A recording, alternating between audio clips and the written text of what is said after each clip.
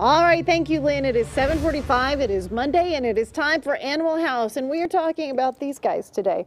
You can see their little wrinkly face and their curled tail. We're talking about the Chinese Pug, and Dr. Kevin Fitzgerald is here with us this morning. We have our hands full, don't we? It's Pug Monday. It is, and you know what's so funny is my little guy is snorting. I can hear him already. Well, they've got an elongated soft palate and small nostrils, so they do have some problems with breathing, you know, with this face. And it's an ancient breed, came to Europe from China in the 16th century, and then it's a grandfather breed of the English Bulldog.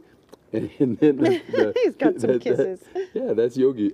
And then also of the Pekingese, and then related to the King Charles Spaniel. So they're a good-natured, sturdy little dog, and they're fairly healthy. They have some problems with their eyes. They can scratch their corneas because that big bulbous eye, and then some breathing problems. You can get some hip dysplasia and some problem with the wrinkles in their skin, but it's a great dog. They're really good-natured. In 32 years of practice, I've never seen a mean one. Really? Oh, they're great dogs. Well, you know, I have heard that they are small but big in personality. They fill up a room. Yeah. You know, I mean, that's Cutie right there.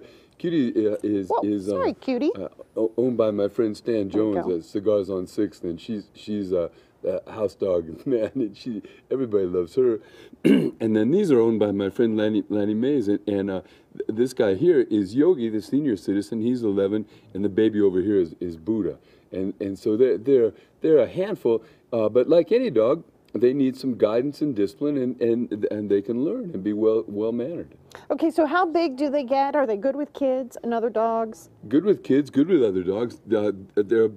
These guys are adults, and little Cutie's still growing a little bit, but this is about it. So it's a manageable dog, good sized dog for the city, but really good natured. I mean, as you can see, they're sweet little dogs. Well, good natured, that's always a good quality when you're looking for a dog. How much would you pay for a dog like this? Very social. Well, I think there are, you know, pet quality dogs or show dogs. Good place, there's Pug Rescue, always a good place to get a dog. And talking to a reputable breeder, I think, and then you know, depending on, I think, the quality of the dog. But there's a great active Pug Rescue here in town, and a great place to get a dog too. Okay, and like you said, they're good size, very manageable. If you would like more information, you can check out our website. That is kwgn.com. We will be